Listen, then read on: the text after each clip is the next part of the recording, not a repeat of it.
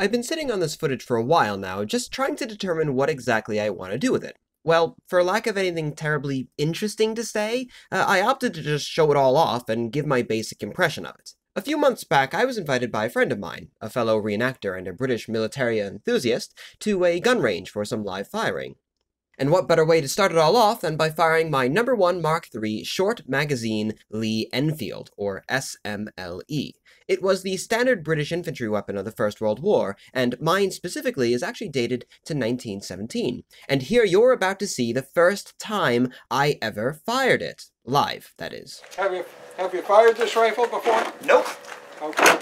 I have only So ever what fired... are you use for a sight? Now, if you're experienced in these sorts of things, you can probably tell that I am less than comfortable in this position, and my form leaves much to be desired. You see, before this, I had only ever fired my musket live, and that always standing or kneeling. I'd never fired anything sitting down like this, and while I suppose it technically helps to improve one's accuracy to have a bag like this to rest the rifle on, it just didn't feel right to me, and I couldn't get used to the posture. If I had better form, and indeed better posture, I'm sure that my shot would have been much better as well. But all the same, here it is. The first time I ever fired a non-black powder rifle.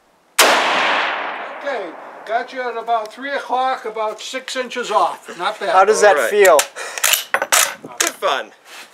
Although I'm not used to sitting down. Then I decided, enough of this cowardly 20th century sitting down nonsense. Let's take a proper presenting position and lay into the target. Or, at least, to the general vicinity of the target. Next to it, about 2 inches to the left of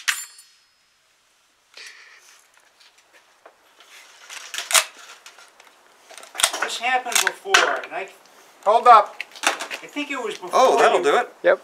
Did you break? And thus, on my second round, the cartridge fell to pieces. And while the bullet fired, the actual brass got stuck inside the barrel as the primer fell off. Great.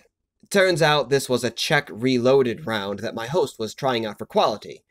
It failed the test. My rifle was out of commission for the rest of the day, but I was able to remove the brass later on with no problems, and a valuable lesson was learned. Don't trust Czech reloaded rounds. Anyhow, thankfully, my host also happens to be every bit as eccentric as myself, and he also happens to have 3 other SMLEs for us to fire. Here he is, actually hitting his target. Right bottom. At 10 o'clock. Okay. Is that it? That's it. All right. Well, Take a big smiley face. I tried firing a few more times while sitting, and it just didn't work out very well for me. So I decided to have a little bit of fun and just fire a few times quickly down the range while standing. that is 75 grains. I didn't hit anything, I was off by a couple of inches every time, but it certainly does make one feel powerful to fire so rapidly downrange, eh? And speaking of power, well, how about firing the thing as it's meant to be fired for once, with bayonet fixed?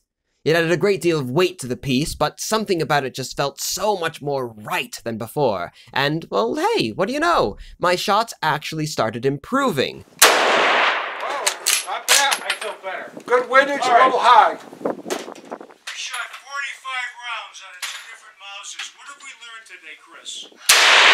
Right on it. Nicely done. Unless, of course, the poor gentleman was just trying to make me feel better, which I admit is also very possible. We also had some rounds of a more historic significance. So this is the 1943 round. 1941 Dominion Arsenal, Canadian. Similar to the trap door. At first it was strange to fire an antique round, but I suppose that so many millions upon millions of them had been produced that it really isn't destroying any actual history, and, well, in all fairness, this was the intended purpose of the things when they were made, to be fired. Well, maybe to be fired at a German, but I wasn't exactly going to be recreating that exact condition now, was I? Overall, though, I found the SMLEs to be a lot, well, easier to fire than I anticipated. The recoil wasn't that bad at all, nor was it too terribly loud. And I did find that my shots were improving dramatically over time, though I still have an awful long way to go in terms of my marksmanship. But then, oh yes, then came time for the real fun. The piece that I have been looking forward to firing all day. That iconic symbol of imperialism, the Martini Henry rifle.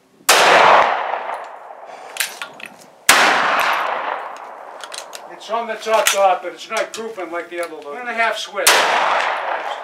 It always shoots the 1/2 going. Ah, you can just hear Michael Caine shouting as you chamber every fresh round. The Martini Henry, as you can see, is a much more intense sort of gun.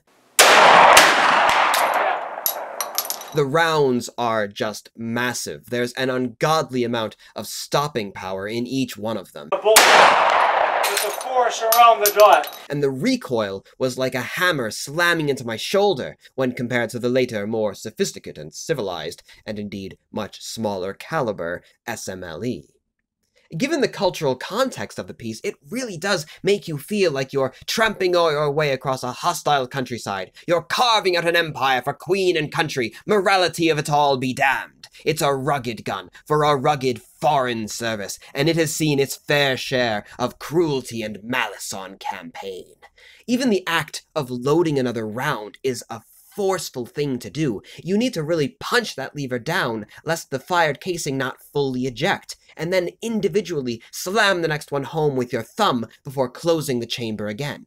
Every round, much like a muzzleloader, is a far more personal feeling thing, and it's driven by an individual's martial intent. But in any case, I'm sorry about that. I think I'm getting a little carried away in the moment of everything. But point being, it was a very fun gun to shoot, very personal feeling thing to shoot. Then, lastly, as a rather interesting bridge between the lever action of the Martini Henry and the muzzle loaders that I'm more personally used to, we actually had an 1860 Snider Enfield. To put the history of the thing very simply, the British took a muzzle-loading rifled musket, the P-53, and they were converting them into breech loaders. I thought that the loading of the thing was pretty clumsy, and as was the ejecting of the cartridge. Either you have to remove the spent casing by hand, or you have to actually tilt the rifle to the side so it'll actually fall out.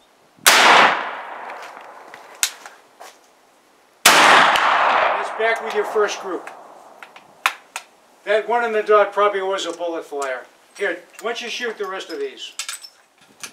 But it in comparison with the Martini Henry, so long as you push the lever down with enough force, it's really quite simple to eject and load. It was very interesting with the Snider Enfield to see how the British are slowly figuring out how these breech loading things are going to actually be used in a military context.